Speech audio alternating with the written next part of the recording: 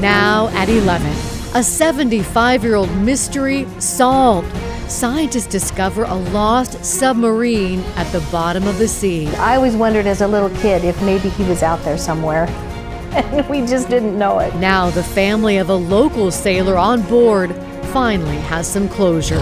A mom is rattled after she finds bullet holes in her home. Grateful that my kids were home, that we were home. It's part of 7 shootings in Portland in just 3 days. But first, a KGW investigation into a dark secret hidden for decades. I really feel like he should pay. This is not okay. A fertility doctor is accused of using his own sperm to impregnate women. An Oregon woman believes that fertility doctor is her biological father. She was born through artificial insemination more than 30 years ago, and the donor was supposed to be anonymous. Now she says she's not the only one being lied to. Investigative reporter Kyla Boshi has her story. Got all the pictures you need. Looking back, Crystal McFeeters has fond memories of her childhood. I do remember that. But there was always one question that baby photos and newspaper clippings could never answer. I wonder. And who was her biological father? it was always in the back of my mind, like maybe I'll find him someday.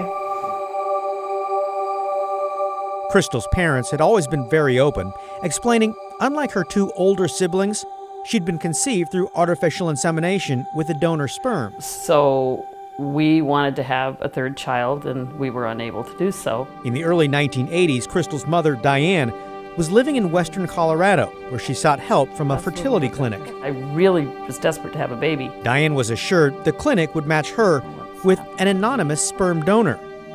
And on October 27, 1984, she delivered a 6-pound, 8-ounce little girl. This is the letter from the doctor. The fertility doctor, Paul B. Jones, signed a letter of congratulations. I am so happy to hear of the birth of your new little girl. Crystal, now 35 years old, is a mother of her own, living in Springfield, Oregon.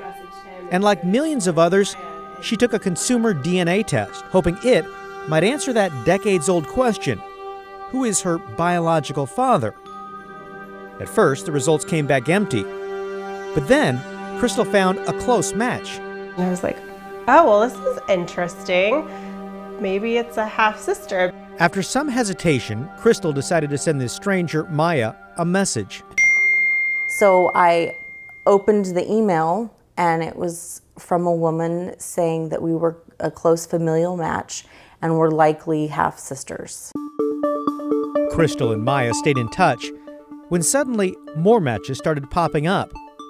Half-siblings, each with the same DNA of the same unknown father. We finally ended up with a brother and then some more sisters and then another brother, and we're like, well, this is kind of weird. Soon this group of strangers started connecting the genetic dots from Oregon to Colorado. It was very weird. It was very weird to see that. And even South Dakota. It was one after another, and we all have the same story. We now know of 10 children born between 1976 and 1997.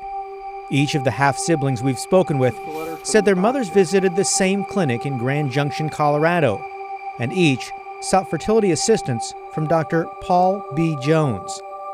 He'd promised to use an anonymous donor.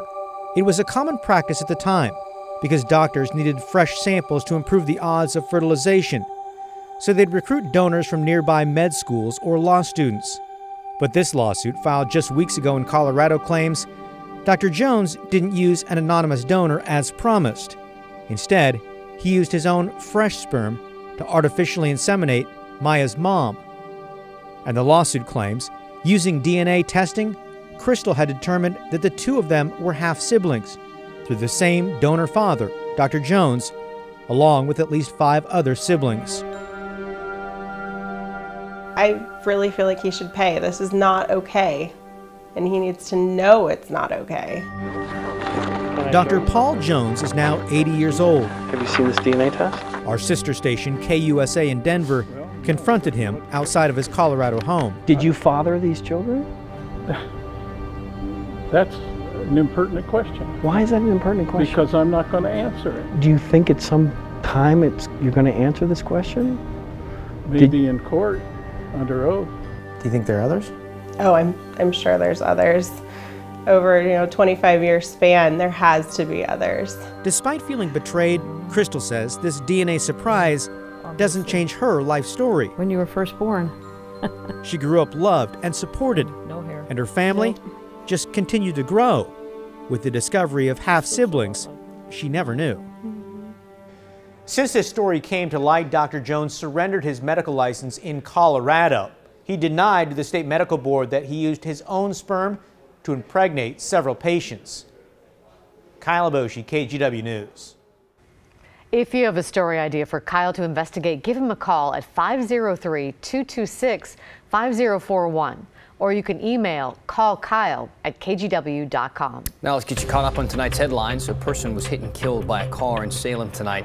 Happened on Portland Road Northeast at Wayside Terrace. The person was in a marked crosswalk when they were hit. Witnesses tried to save them, but the person died at the scene. The driver stopped, is cooperating with police. At last check, Portland Road was still closed for this investigation. Police are looking for the driver of a white pickup truck involved in a deadly hit and run. This happened in Portland's Pearl District. The driver hit a woman near Northwest 9th and Gleason overnight. Investigators say the woman had been riding in the truck and somehow fell out of the passenger door. Portland police are asking anyone with surveillance video that might have recorded the truck to give them a call. And nationally tonight, there is word former U.S. President Jimmy Carter is in the hospital. He reportedly is having surgery to relieve pressure on his brain caused by bleeding from recent falls. The procedure is scheduled for tomorrow morning. A shock to the conscience. That's how police are describing an awfully violent weekend in Portland. There were more than half a dozen shootings. And listen to this, a stray bullet from one of the shootings actually hit a child's bed. KGW's Mike Benner is following the latest. He's live in Northeast Portland. Mike? Yeah, Laurel, we're actually in the Lloyd District near Northeast 7th and Broadway, and I want you to take a look here at this parking meter. It was hit by 3 bullets. This was from a shooting Friday night and the start of what would be a busy day and a half for police. No, thank God. This mother, who did not want to share her name, is breathing a sigh of relief. This after the apartment she shares with her kids was damaged by gunfire. The only bullet that went through is the one that went through my bedroom window, and the other one stopped in the wall. Scary, no doubt. But it was even more terrifying for another family in the same apartment complex near Southeast 126th and Stark. We're told a bullet went through an exterior wall and hit a child's bed. A car in the parking lot was also tagged by gunfire. It's scary. People need to be men and not use guns. They need to use, it's not how you're supposed to handle your problems. It's very worrisome. Detectives are so concerned because the Friday night shooting in Southeast Portland was the first of 7 over the course of a 30-hour span. There was another shooting in Southeast Portland, 3 in Northeast Portland, and 2 in North Portland. Certainly, it does kind of shock the conscience, even for police officers, to see this many shootings over the course of one weekend. Investigators do not believe the shootings are connected, but that does very little to ease the fear of those living near the shooting scenes. In fact, the mother we introduced you to is moving out of her first-floor apartment and into a much safer one. I told them that we were scared and we didn't want to be there no more.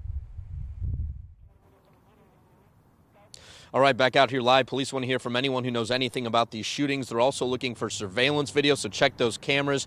Get in touch with the Portland Police Bureau if you have anything that can help with this investigation. Let's send it back to you. Yeah, I really feel for the people in that community, the families there. Mike, thank you. 75 years ago, a Vancouver man was one of the 80 sailors who vanished when a torpedo sunk their submarine off the coast of Japan. Today, though, a big announcement. Explorers have finally found the remains of the USS Grayback.